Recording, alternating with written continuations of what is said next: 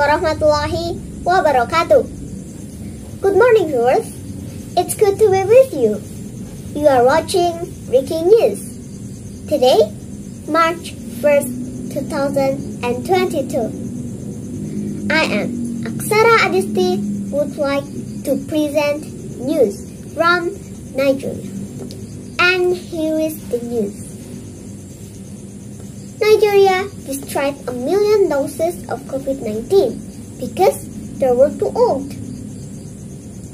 Many African countries could not get enough vaccines because rich countries bought them.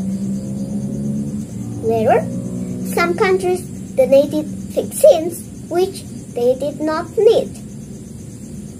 But these vaccines had a very short shelf-life.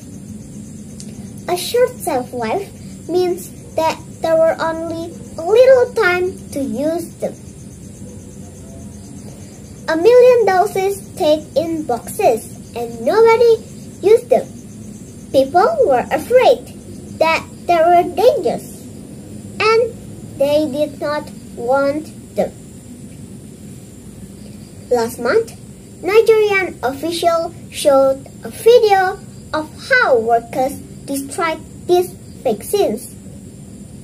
It was important for people to see that they would not get old vaccine.